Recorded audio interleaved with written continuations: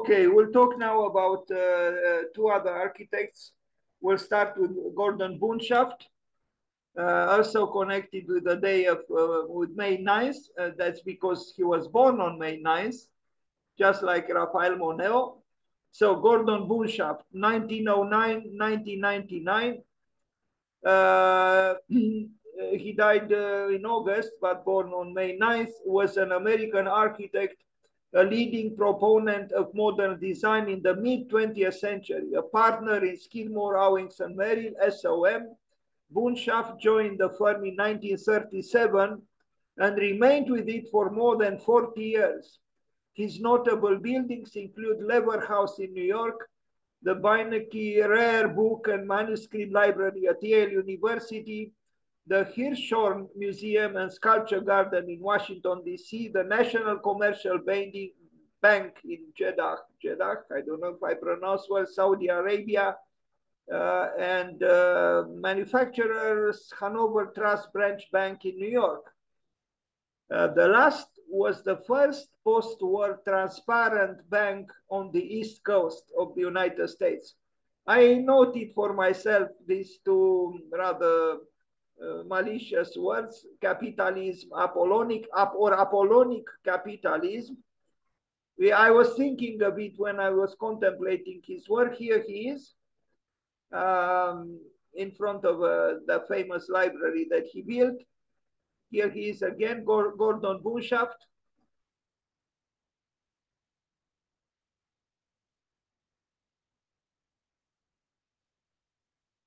Drawings. Well, more words than drawings, but the drawings are there too. And, you know, some, who knows, you know, presentation works at the time without digitalization.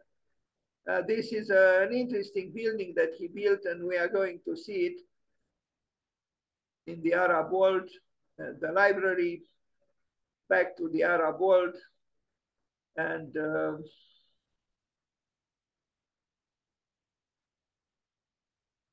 anyway, no, you know, flamboyant or lyrical drawings by Gordon Bunshaft. He didn't draw like Alvaro Siza, that's for sure. Now let's see, 1942, Great Lakes Naval Training Center, the Hostess House in Great Lakes, Illinois. We are talking about, when was this built? 1942, well, close to mid-century, but before the war ended. And I think its modernism is quite fresh. It doesn't look like a 1942 building. And I admire the mid-20th century architecture and design. It does have a fresh modernism, which, you know, I don't know if I can say the same thing about our time.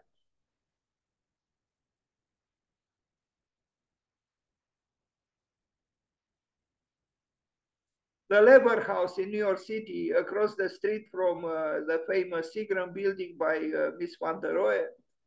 Well, he built it, he designed it, but the drawings were signed by Philip Johnson because Miss van der Rohe didn't have the right to sign projects in the United States, at least at that time when he built the Seagram building. But this is the Lever House by Gordon Bunshaft. Glass, glass, and glass again.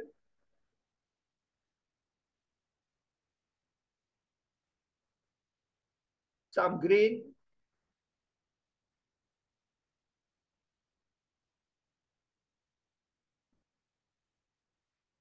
Lever House, 1951. And you see the Lever House, of course, is this one here. And you see it from underneath the Seagram building by Miss van der Rohe. So this column and the slab above belong to the Seagram building by Miss van der Rohe, New York City. Manufacturers Hanover Trust Company building, 1953. again, I would say a fresh modernism, which is still valid in my opinion. I mean, if we build today like this, we wouldn't be really ashamed, would we?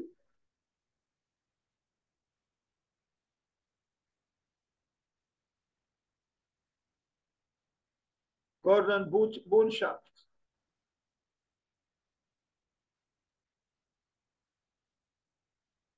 Consular Agency of the United States in Bremen, in Germany, 1956. Now this one, is less intriguing, perhaps, but very well executed. Connecticut General Life Insurance, 1957.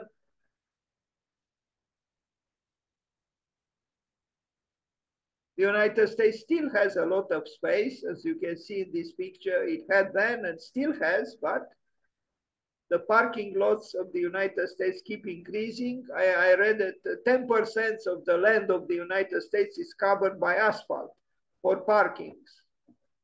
10%, that's unbelievable. But this building is, in its own almost international style kind of way, still legitimate somehow for corporate, you know, for corporate functions. Snow. Soon we might look at snow with a sense of immense wonder in some parts of the world, which now have only 3 seasons. Istanbul Hotel in Turkey, 1955. Gordon Bunshaft, rather inviting canopy above the entrance, although not very, very spectacular, but still. Turkey. So Reynolds Metals Company International Headquarters, Richmond, Virginia, 1958. The same kind of, big corporate buildings with beautiful trees, a courtyard. Sometimes I miss the United States. In the past, I wouldn't say something like this, but here I am. Maybe not everything is bad there.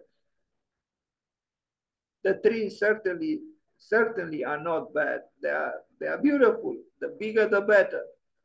28 Liberty Street, 1961. It's this tall building in a city of tall buildings.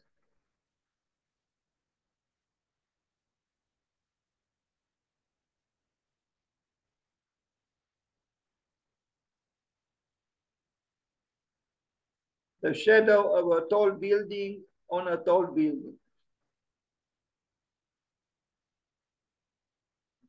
Gordon Bunshaft, SOM, Skidmore, Owings and Merrill.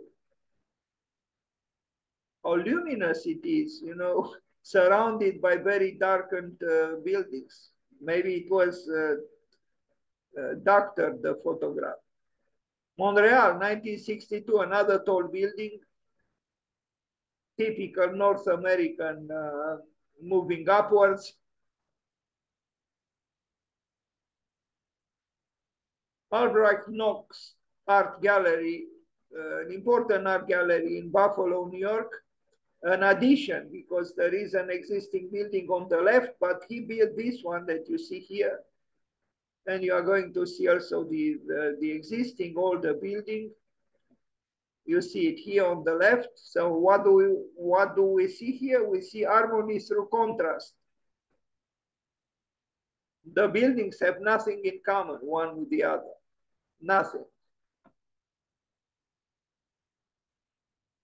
Maybe 2 students of art students, maybe.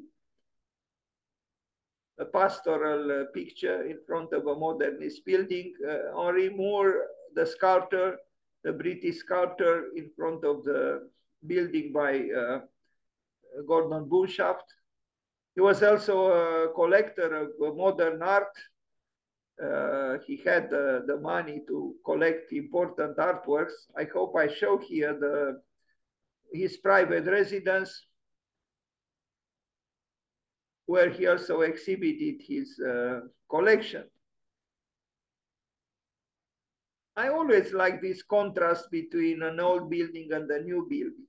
A new building which is not timid to say, hey, I have to respect the context and behave like the old building. No. Travertine House, East Hampton, New York, 1963, his own house.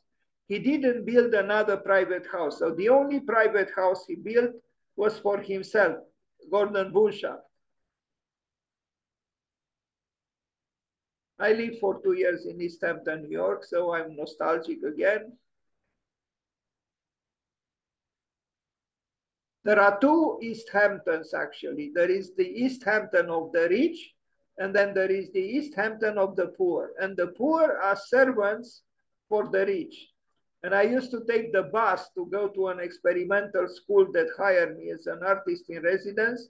And in the bus, I would hear stories, of people who would go, a cook, all kinds of people who worked. The East Hampton is a location for the elite, for the very rich, but the very rich need people to serve them. And in the bus, there were exactly such people. And me, I even thought of making a film, called The Other East Hampton. Start in the morning with the people telling stories in the bus, and then in the evening, when I took the bus back home, to hear the stories of maybe the same people or similar people about the working day in the famous East Hampton. I mean, you look here, Richard Meyer built the houses there, and other, modernist architects, Playboy architects like, Charles Whitney Siegel and others. It's a blessed place, maybe too blessed. And it even has a pyramid. East Hampton has a pyramid. That is the garbage pyramid, because you have to go with the garbage to that pyramid. I mean, it became a pyramid, through accumulation of garbage. There isn't a garbage service, so you have to go with a car and discard what is to be discarded in that ominous place, surrounded by dark birds, excited about the remnants. I mean, the what is discarded by the rich, and sometimes even famous. I used to work for an experimental school funded and founded by a lady whose neighbors were right across the street, Steven Spielberg and Calvin Klein. But this is the house of Gordon Bunshaft. Not bad. I guess all this land was his.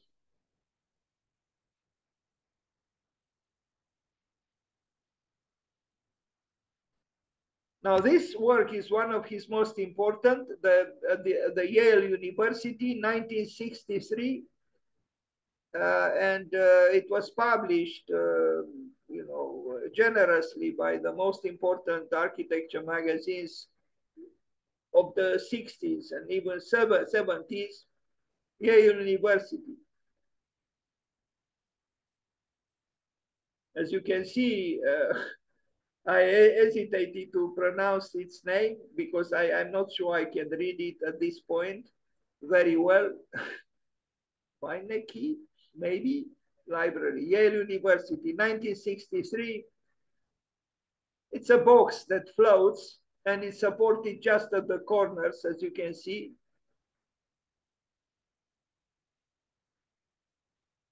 I like very much this tower of books with the shelves in the center. And also the stone that is used, which allows the light to go through. And it is ornamental. But this centralized tower of knowledge with the books is a good attribute of this library. Cartesian building, but good architecture.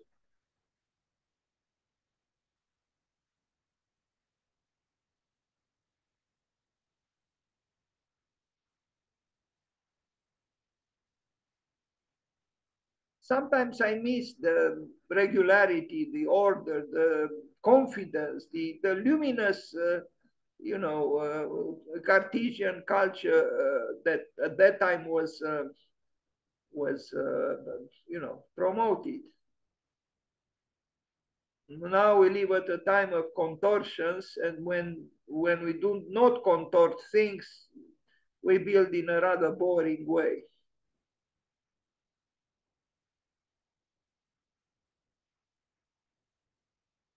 Gordon Bunshaft, the library at Yale University, and structurally, outstanding. American Republic Insurance Company headquarters, 1965. Well, it does look like an insurance. A few days ago, I discovered a new word, outsurance. So there is the word insurance, but I saw in an advertising in Great Britain this word, outsurance. And indeed, if you have insurance, why wouldn't we have outsurance? And if we have incubator, why shouldn't we have excubator? The building is not so interesting, but maybe the sphere, the sculpture, at the center, and I think I could know who the sculptor is, maybe an Italian. I think Belgium, another bank, the Cathedral of Money, doesn't quite look like a cathedral, but it belongs to money. And I kept saying something amusing that an art curator told me. She said, Dan, you have to know, bankers always talk about art and artists always talk about money, because we always talk about what we don't have. Marine Midland Building 1967, proudly moving towards God, that is towards heaven, that is towards the sky. And the cube seems to want to ignore gravity, but the cube is not by Gordon Bunshaft. What is this? A library and museum in Austin, very monumental, intimidatingly so. Library and Museum, 1971. I wouldn't say it's user friendly. It's too distant, too fortress-like, too misanthropic. I don't like a lot of glass, but here these blank walls intimidate me.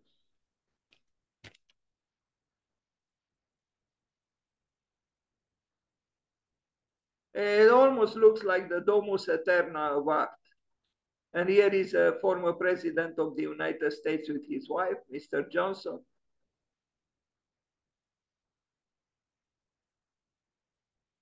Everything seems to be fine on this earth, doesn't it? Eternal happiness, long lives, great art museums. Carlton Center, Johannesburg, South Africa. He built a lot with SOM, of course. He built something, well, anyway, there is in New York City a similar building, very similar. Cornell University, repeating the scheme that we saw at Yale with the prism of the building supported in a few points at the bottom.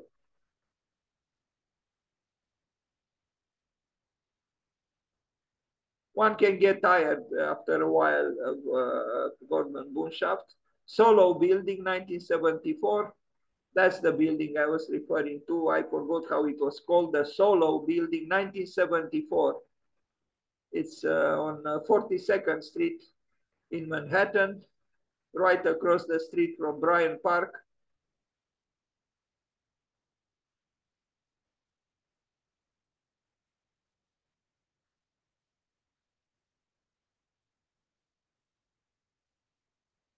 I passed by this building many times, rather depressed and unemployed. These buildings are not encouraging for depressed people. They are too sure of themselves, too tall, too shining, too perfect. Grace Building, 1974. It's similar. I'm confused. Maybe this is the one I passed by. They are almost identical.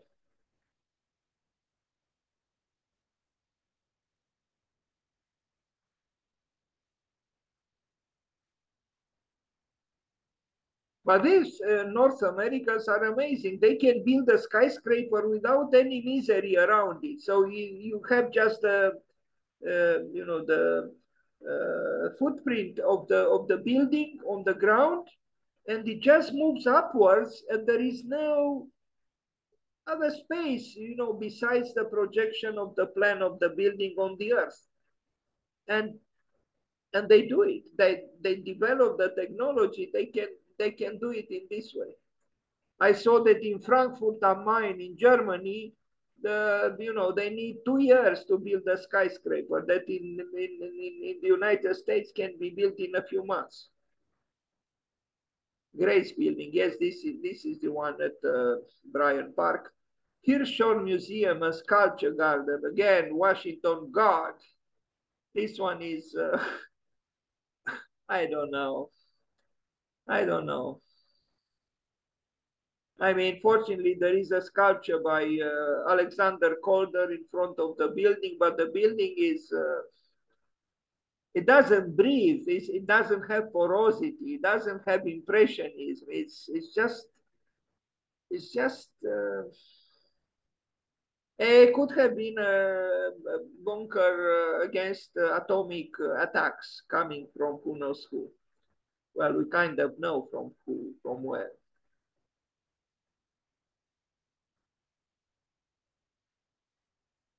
But Diller and Scofidio tried to bring some playfulness into this building, the Hirshhorn Museum expansion bubble, but they didn't, it was not built, as I think. That's what they proposed. I rather, you know, burlesque. I guess it was a reaction to the, cylindrical opaqueness of what Bunshaft did. Anyway, this expansion or extension of Diller and Scofidio was not built. National Commercial Bank. This one is a good building by Gordon Bunshaft from 1983. Jeddah, Saudi Arabia, a triangle. It looks like an equilateral triangle. And there are erosions in this tower that make it open in a way that the museum that we just saw is not. The plans and the section, you can see, they didn't use the space very efficiently, but it's a powerful building, and they had the money to ignore the lack of sufficient efficiency in the usage of space. But plenty of empty space, as you can see. You wonder what is the function of those spaces. And here is the building.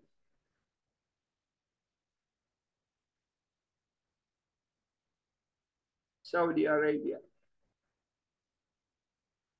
But then it looks actually better without too many so-called developments around. But when you see other buildings around, I don't know, and it's kind of apocalyptic. Another brave new world, perhaps.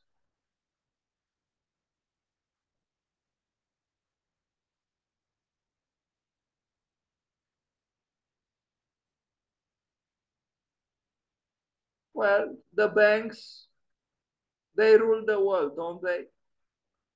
The banks and the oil, industries. That's it. And now I end this mini marathon with Christian de Portson Park. Just a second to activate the. I don't know why my laptop is not allowing me to. I have to stop this.